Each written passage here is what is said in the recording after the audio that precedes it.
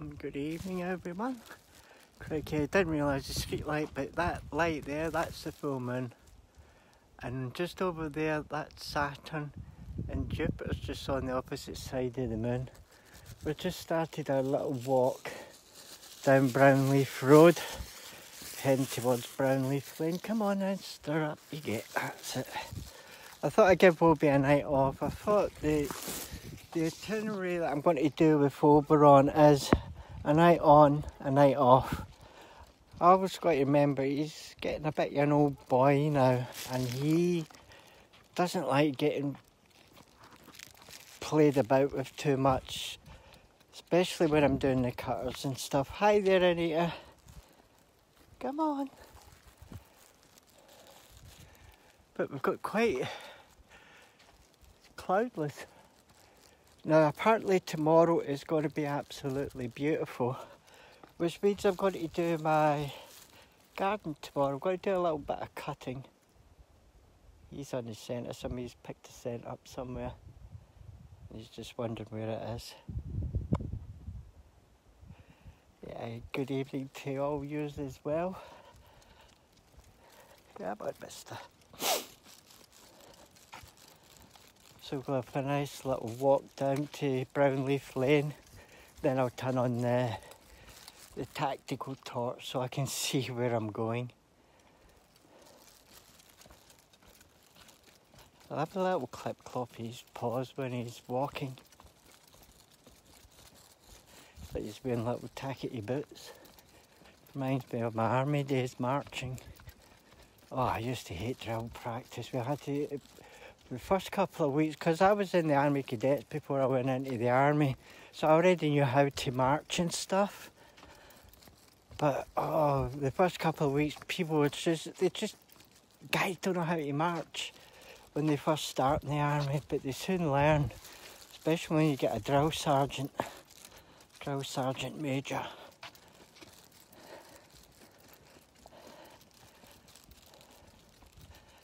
Any nice bottles?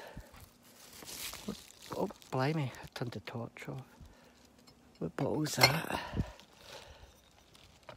Skull vodka. Oh, it's a nice bottle, I like it. I've got to keep a hold of that, as long as I don't drop it. I think me for bottles, I love bottles.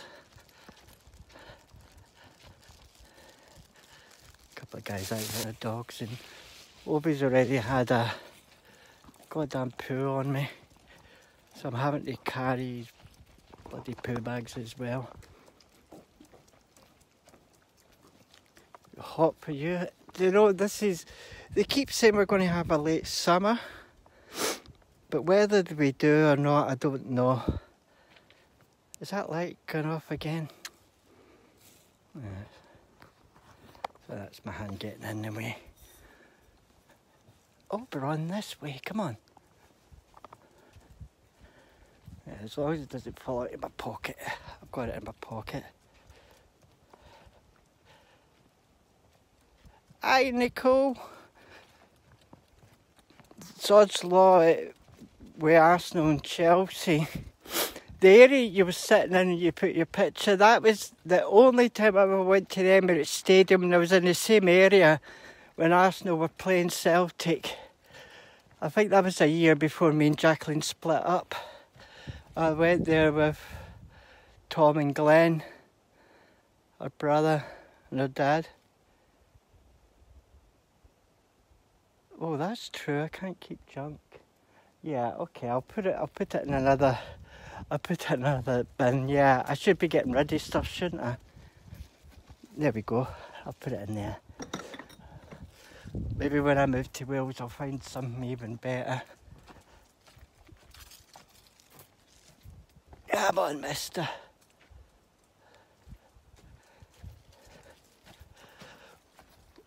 Oberon does love to do his sniffing.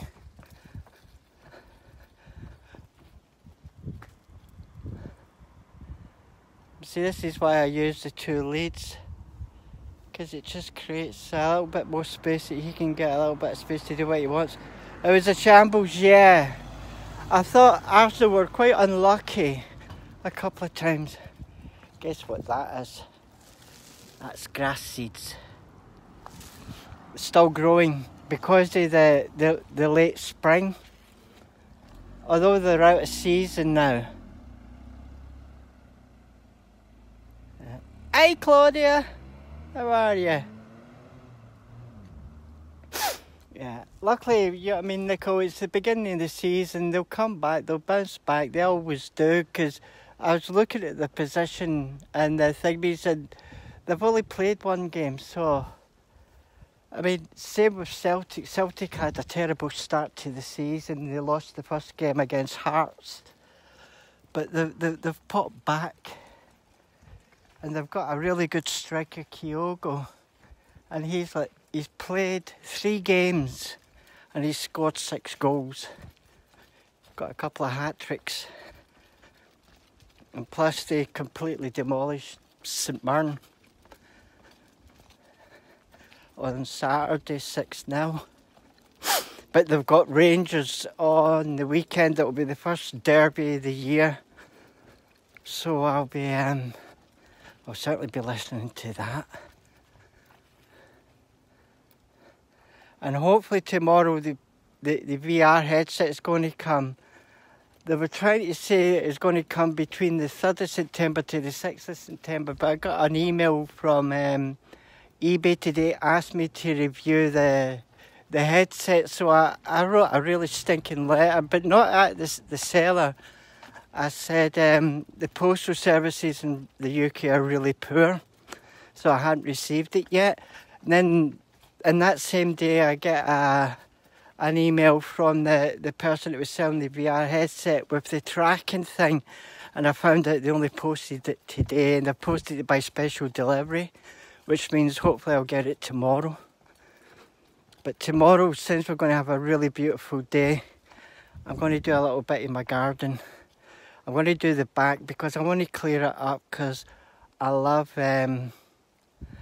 watching the wildlife at night. And what I will do is I'll set up a webcam, because we always get the foxes playing in the back garden, and hopefully my webcam will be able to pick them up. Now we'll go down, we'll go up our little thing. There, can you see that light there? Just above the lampposts there? That's Saturn. Saturn's very bright. And up there, that's Jupiter. And the moon's just about over here. The moon's just about over there. And it's really, it's not blue. It's supposed to be a blue moon tonight, but it looks more orange. Yeah, come on, mister. So I'm enjoying this little walk. And I've eaten well today. I've actually eaten twice. Well, I had Rice Krispies before I came out, but I still class that as a meal because it's got a lot of nutrients in it. And there's the good old park over there. Oh, I went out of focus there for a second. It looks a bit eerie, doesn't it? Mister's on a sniff. And here we are, Brownleaf Lane, my favourite place.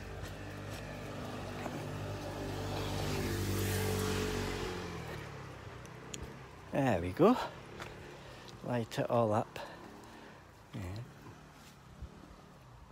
This usually grows about a foot each year, but the person that's got this, what they do is they get some of the thingies and they just thread it right through again, so it makes it nice and bushy on top. But yeah, look at that.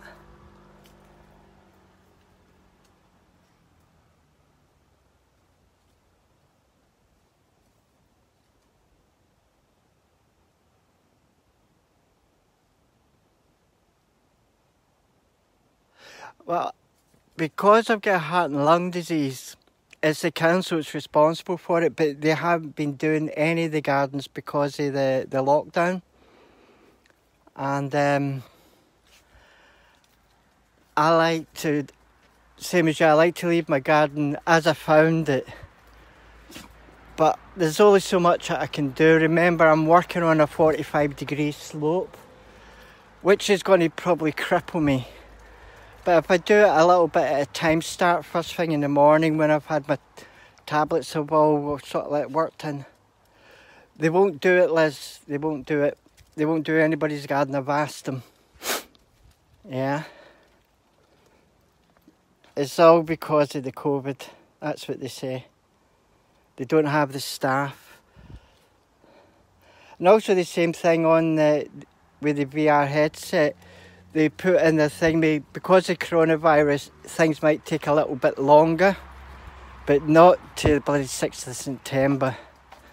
So they've sent it by recorded delivery, which is guaranteed by 1 PM. So I'll know tomorrow.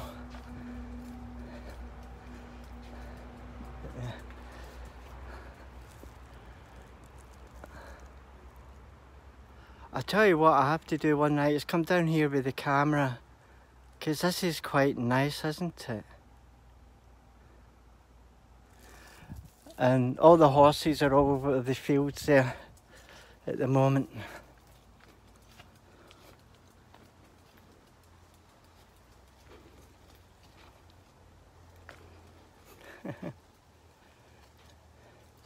Yeah, they won't do the garden. I have asked them.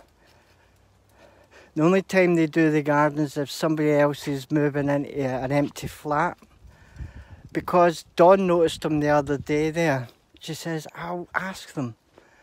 So when I phoned up the council, asked for their, I think it's Works and Gardens Department. They says they only do that if somebody's moving into the flat, which means we've got new people moving in. Next year, and I don't know if they're going to be nice people or not, but whoever's moving in, they've bloody left all their windows open, haven't they? Although the flat's probably empty. But yeah. Houses are so full up here quickly because there's a 25-year waiting list. There's Foxy up there next to the car. See him? I'm trying to sort of like zoom it in a bit. You can just see his little eyes glowing in the back.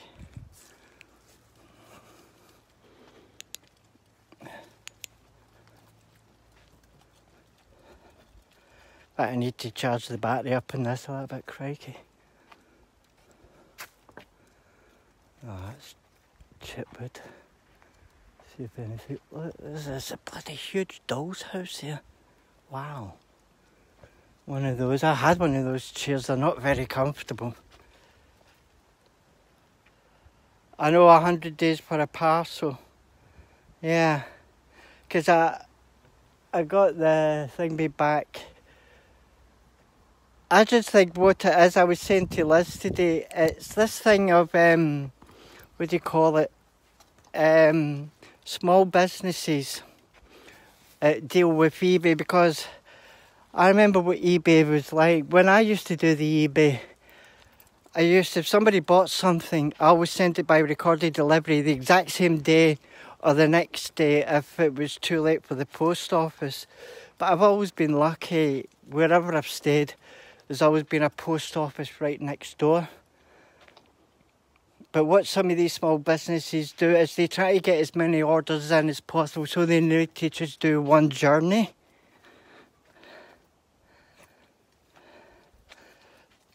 But as soon as I put that feedback to eBay, eBay has probably said to him, hey, where's this guy's VR headset? He's paid you the money.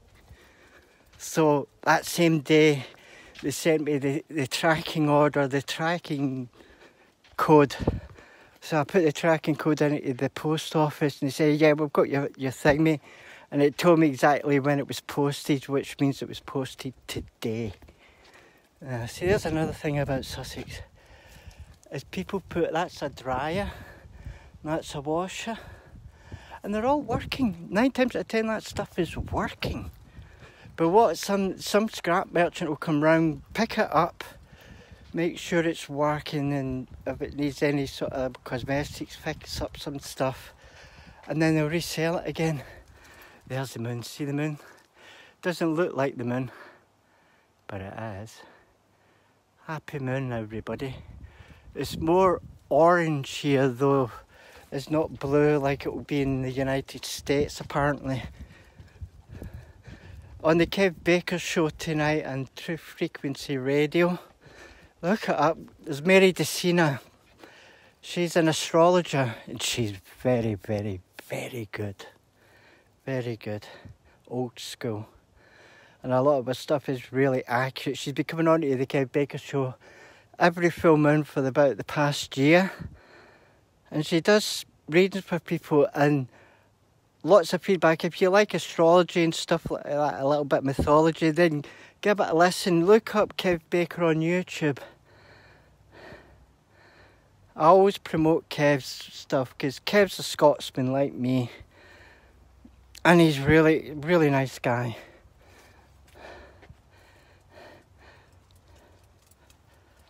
Always use first class postage. Yeah, I always do that as well. But because I think they got into a bit of a panic because I complained to eBay. You know what I mean? And as soon as I made that complaint, it was sent. And like I said, because I've got the details, I know when it was sent, and it was sent into the post office today. Which the person was saying between the 3rd to the 6th of September I would get the VR headset. Which means that they were just trying to hold off.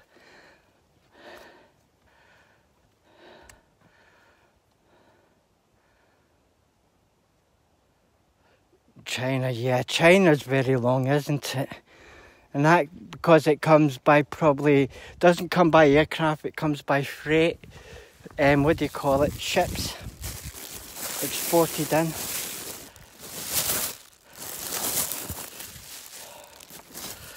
Mrs. decided to leave another present on the grass. But yeah, postage is, I mean, I know it's because of the lockdown, and I was thinking, for the headset to take that long, that means that they have so many staff off sick. And I've only seen the postman up in Woodendean maybe 2 or 3 times in the past 2 weeks. And because of where I sit at the window, I see everything that passes my window. That ever gets there, yeah.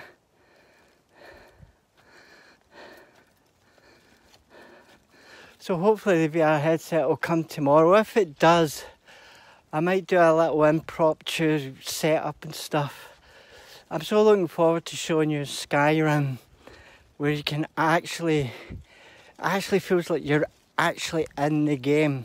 That's what's amazing about it. And also I've got the ghostly video games like The Exorcist and some other game which I stopped playing because I got too scared. I mean, I can walk in graveyards, I'll sit in graveyards all night long, and I'll go into haunted places and it won't bother me. Because the simple reason, the games are meant to make you jump scare, aren't they? But I'll show you the Exorcist game once I get it up and running. And you'll see me screw like a 4-year-old girl that's broke his leg. Really amazing. Oh, I'm out of breath. That little hill there is such a killer. But I'm feeling really happy. It's been a positive day. And like I said, I've had 2 meals today, so I feel I've got a little bit of energy. But it'll puff me out so that I can go, when I get in, I'll quickly jump my bath to heat my body back up, put the electric blanket on, and pop into bed and get him his bedtime treat. Oh.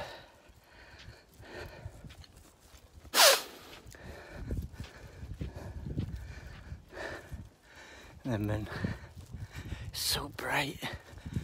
There's Jupiter. I do love the planets. but won't be able to see much detail because the moon is full.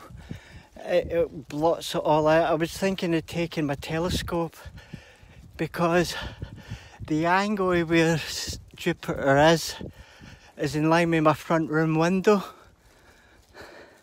I was thinking of putting the telescope up there, but then I realised the full moon's there.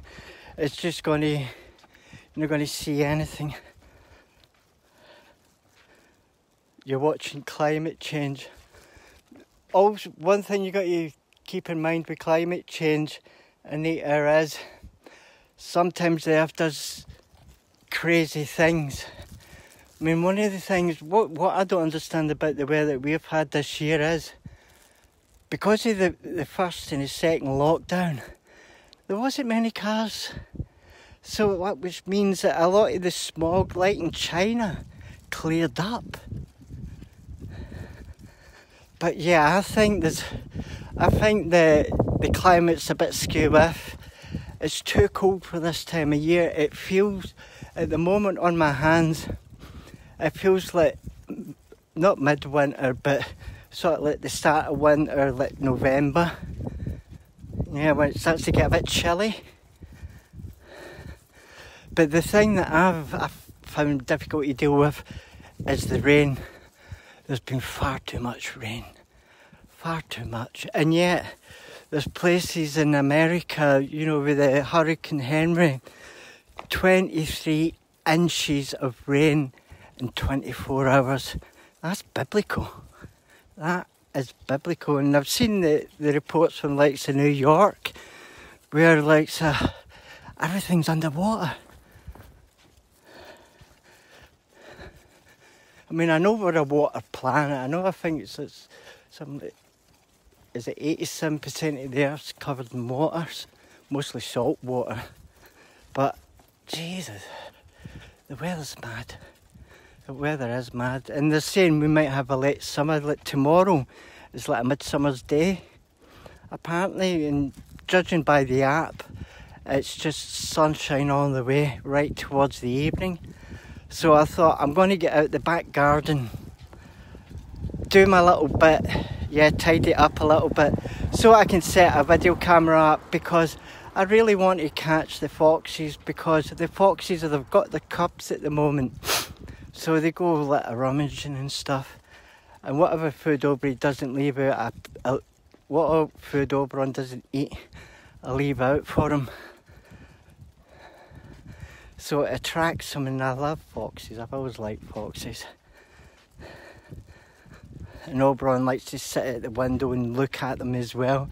Doesn't bark, just watches them. There we go. Nearly home.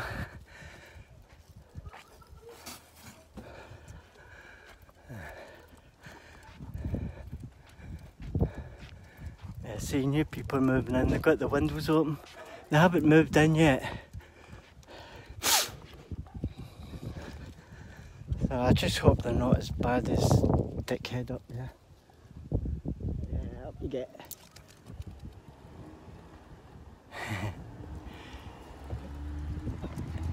And can you see his eyes?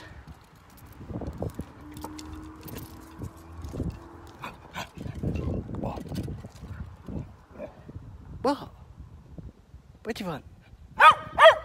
Oh, okay then, we're going to bed now. Come on then. I'll see you all tomorrow. The earth is revolving. Anyway, take care everyone, thanks for watching, and see you tomorrow. Good night, God bless, and take care.